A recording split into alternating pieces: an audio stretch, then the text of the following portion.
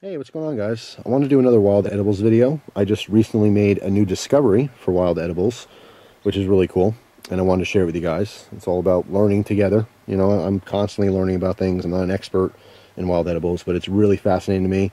Of course, it's a potentially dangerous venture if you don't know what you're doing, so you have to really study, get all the knowledge you can, talk to other people, you know, get knowledge from different sources before you really just eat something from the wild. Obviously, there's a lot of poisonous things out there. There's a lot of things you can get reactions from and get sick from, especially when you're dealing with wild edibles.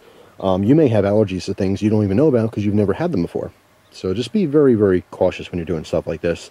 And if you are really in the wild, it's best to pick things and bring them back and actually taste them. If you're doing something for the first time, and taste them close by your home or close by a hospital, really, in case you need to go ER or something from an allergic reaction. You don't want to literally be out in the woods, you know, with a 4-hour hike or something back to civilization. You really want to just test these things in a safer environment, but you don't randomly test things. You kind of just, you have to know what you're doing. I know this seems like a waste of talk and a waste of time, but it's very important to me to know that anyone watching the videos aren't just randomly eating things, that you do know how dangerous this could possibly be. Regardless, I'm making a video on it. This is something I recently discovered. This is a Kousa dogwood tree. Now, I'm extremely familiar with the Kousa dogwood tree in the past as an ornamental landscaping type tree. You see them everywhere. They have beautiful white flowers. They open up really nice. It's great for landscaping. You see them all the time at the tree places if you're looking to do landscaping for your yards. You also see these in a lot of public areas. You see them by malls and stuff like that because it's such a beautiful looking tree.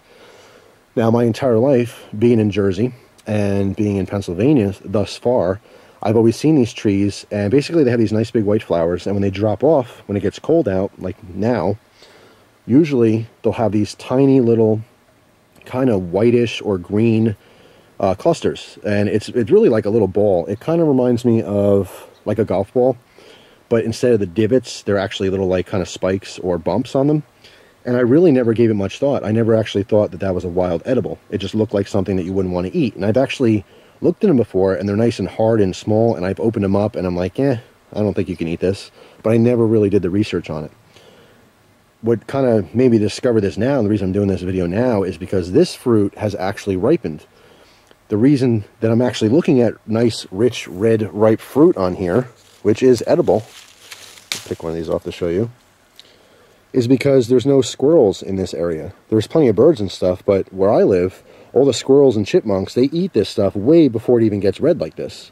This is a nice red piece of fruit from a Kousa dogwood tree, but I never knew this existed because I never seen it in this stage because the wildlife by me never gave it a chance to actually get like this. Anyway, I just wanted to read an excerpt from this book. Now, I've talked about this book in the past. This is my favorite book on wild edibles and stuff. It's Identifying, Harvesting Wild Edibles and Medicinal Plants. And this is by Wild Man Steve Brill, and also Evelyn Dean did all the illustrations in this book. This is probably one of the most comprehensive book for wild edible stuff. I've talked about this in the past, but if you're new to the channel, you haven't seen this. This covers pretty much everything you can imagine. So here's what they have to say about the dogwood. You can find this small Asian dogwood tree bearing fruit when it's about 8 feet tall. Although it can reach 30 feet in height, the coarsely toothed opposite leaves are narrowly heart-shaped, about 4 inches long, not unlike many other dogwoods. But the molted brown and ochre bark patches are more distinctive. The flowers will appear from late spring to early summer, superficially resembling other dogwoods with 4 showy sepals acting like petals. But in the flower center there's a green warty ball smaller than a pea. In early summer, tiny inconspicuous white flowers with 4 petals erupt from the warts, then disappear. The sepals fall off and the ball enlarges to a size of a table tennis ball. It's red and still warty, softening as it ripens. Now each wart is hard, rice-sized seeds. So let me grab another little specimen here off the tray. Show you this. So this one's fully ripened. But basically, when these are flowering, this is a tiny little green thing, which is smaller than a pea. And then obviously the leaves fall back, and then this starts to ripen and enlarge.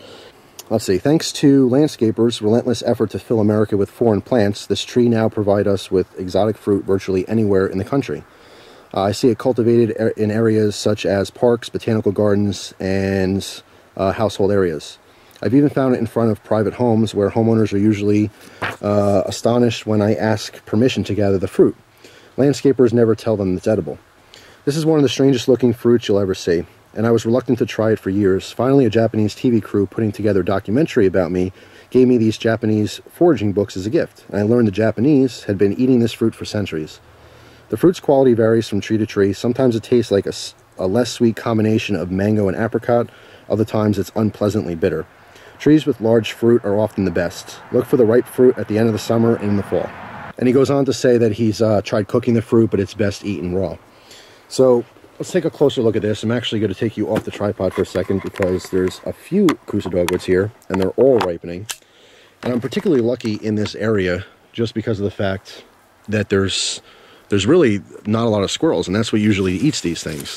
So, I mean, this tree's probably, they say they grow about 8 feet tall, but this, I would have to imagine 14, 15 feet. I mean, it's a very large tree. And there's got to be 4 or 5 pounds of this fruit all over it. Here's a close-up of it. You can see it's very distinctive, nice big red. Here's a shot of the leaves. Very distinctive as well. As they come across here, we'll see there's more. Here's a nice one. It's all open, tons and tons of fruit. These ones aren't quite as ripe. You know, I grabbed a real good one to give you a comparison to show you with this other tree here. I'll bring this down. You can see the one in my hand is ripe. All these slightly smaller. They're not quite as red. I don't know if you could tell, but it's slightly yellowy, kind of orangey. But there's probably, I want to say 6 trees here. There's another one completely filled with fruit. I mean, it's all over the place. Here's a specimen that's not quite even getting ripe. You can see the color difference and size difference. And it's much harder, it's denser. When you squeeze this, it almost feels like an acorn. And then this, of course, the ripened fruit, gives a lot. It's very squishy. All right, I just want to get in front of the camera here to show you a ripened one and show you how to eat it. Like I mentioned, a lot of people who, and all the things I've read about this so far, no one really eats this cooked. When you cook it, it brings out a very strong bitter taste, so it's best eaten raw. Now, I believe the skin is edible, but it has a very rough texture. When you chew it, it's almost like, imagine like a grape skin, but not quite as soft, almost like a leathery grape skin. I discard the skin. But anyway, once you break it open, there's lots of little seeds in it. You can see here, it's kind of like a pulp. It smells, this particular one smells exactly like a fresh peach, if you were to cut open a peach. And it has a consistency of like the bruised part of peaches, you know, or any kind of fruit. If you have a piece of fruit and it's bruised, you know how it's like kind of mushy? It's almost like custard. But here's the inside, that's all edible fruit right there. And the seeds, let me see.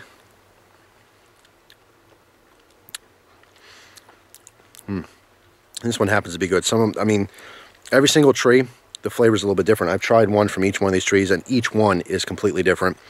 It ranges for me to like banana tasting, to mango, to peach, nectarine, stuff like that. It's pretty diverse and wide. And one of the trees here, it didn't taste good at all. So it really is kind of random. But I want to show you one of the seeds here, to give you an idea what they look like. And the fruit is basically all around the seeds. So here's one of the little seeds, which I'll throw down over there to grow a new tree, hopefully. But it's all mixed in with this mushy fruit. So basically, you kind of break it open, you take a bunch of fruit in your mouth, and you spit the seeds out as you're eating them.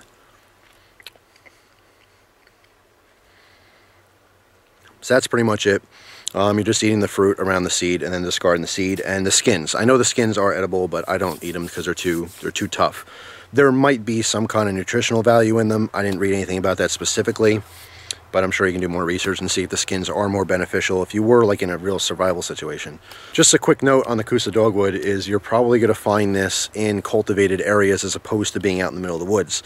So this type of knowledge, as far as knowing this fruit is edible, might be better suited for an SHTF type situation, where if no one's around, maybe you can go to like a mall area or people's landscaping, and you might find these trees much more prevalent there as opposed to out in the middle of nowhere. But knowledge is power, and it's good to be diverse and know little things about, you know, all kinds of stuff. So I thought this was really interesting. Like I said, I see tons and tons of Kousa dogwoods everywhere, but I've never actually seen the fruit ripen completely because of all the squirrel population and all the chipmunk population. So they get to these things probably when they're much smaller, like this. And be honest, I never even seen them this big or this red. Usually I'll take note when they're small and hard and green and yellow, and then they disappear. But now, I realize why they disappear. I thought maybe they were dropping, you know, for seeds or something, but no, the animals are eating them because it's delicious fruit. But anyway, just wanted to do a little video on that. I thought it was really interesting. So once again, here's a ripe one on the leaves so you can see it. That is the Kousa dogwood, and it is an interesting exotic edible fruit. So hopefully this video is interesting. Appreciate your time as always, and I hope you guys enjoy the rest of your day. Take care.